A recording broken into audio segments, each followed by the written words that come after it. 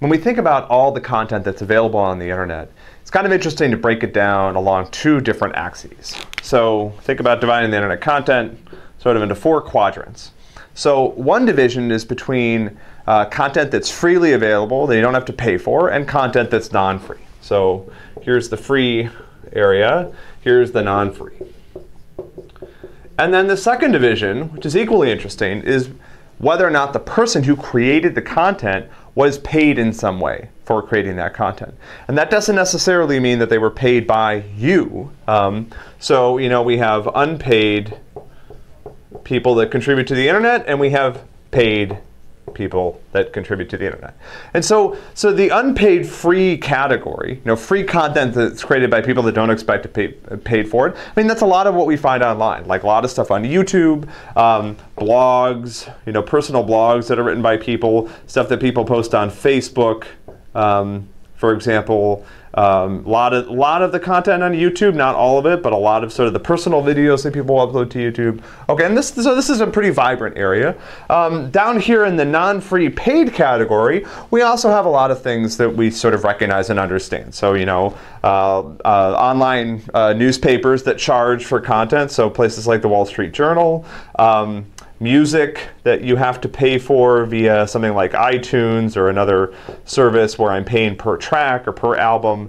Streaming videos that I might need to pay money to watch, whatever. And so these parts of this breakdown are kind of maybe not the most interesting parts.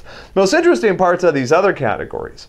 So, non-free content paid by, created by people who are not paid for it. So people who are putting content out there on the internet and trying to monetize it. So I might have a blog that tries me to encourage to sign up.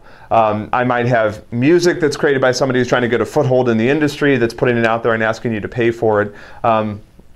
And so, I'm not sure exactly whether or not there's a huge amount in this category.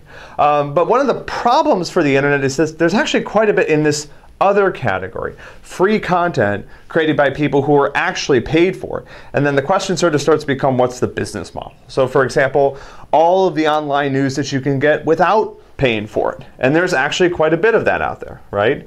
All the news that's out there. I would even argue sort of like music subscription services like, is Spotify free? Yeah, so Spotify, right?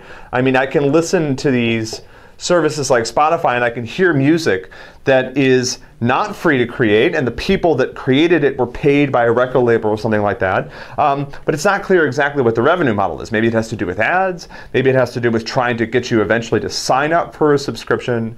And so to some degree, the proliferation of stuff that falls into this category is one of the ways that the internet is sort of challenging some of the typical creation and distribution channels that existed for a long time, right? The idea that, so here's another example of this stuff. A lot of the open source software. There's certainly lots of people that create open source software there's a lot of open source software that also falls into this category that's just created by hobbyists.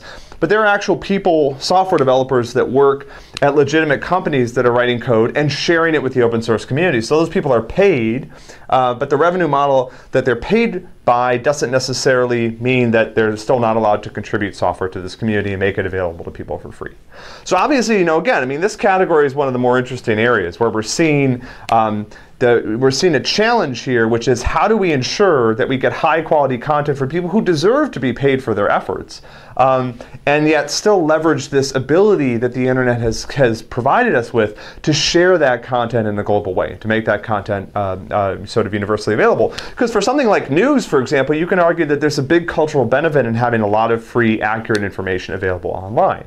People can find out what's going on in the world, and that sort of might improve sort of society and the world at large in a way that justifies not charging for it. But then the question is, how do we make sure that we can still pay the people who are creating this high quality free content?